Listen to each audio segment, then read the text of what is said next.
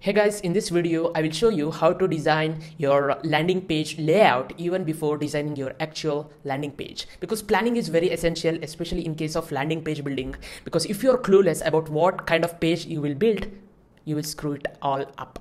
Right. So I have created a new page here and called it landing page layout and loaded Thrive Architect for that page.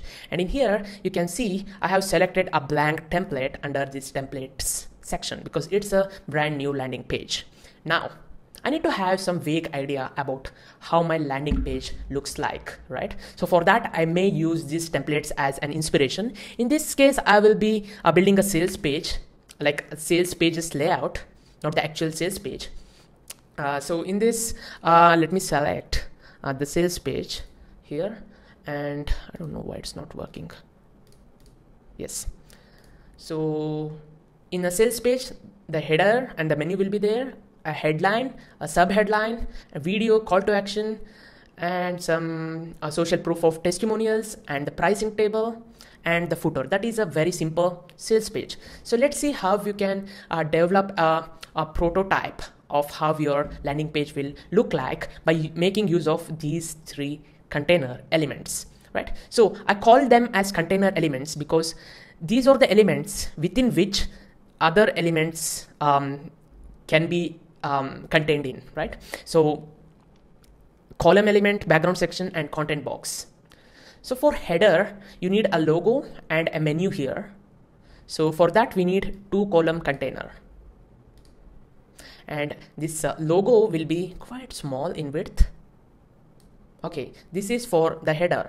That means it's for the logo and the menu. And after that, you have what? An headline, right? So for headline, you need to have a content box because we don't need full width headline here.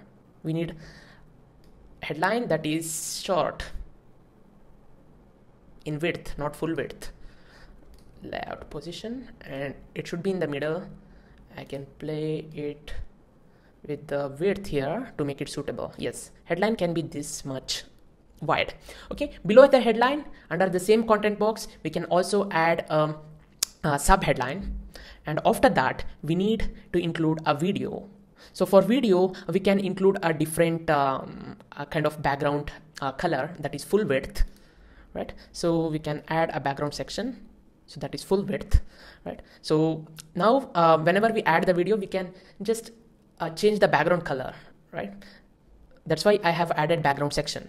And after the video, there will be video description, and the call to action will also be there in the same background section.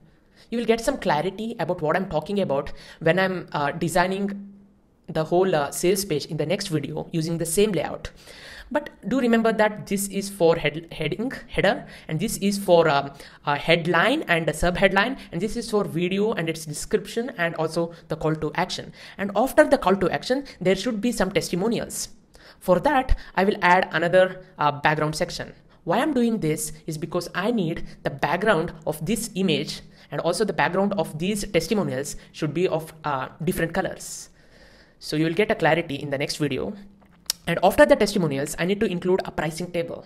So for that, pricing table will not be full width, right? So I can use a content box.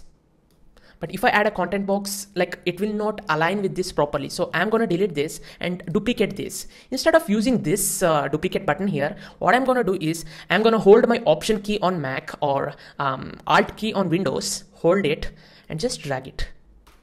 Right now it will be automatically duplicated, the same width. Right, alignment is there. So this is for the pricing table, and after the pricing table we have a footer bar, right? For that, it's not a column, it's just a footer bar, so we are going to use background section. So this is how we plan a landing page.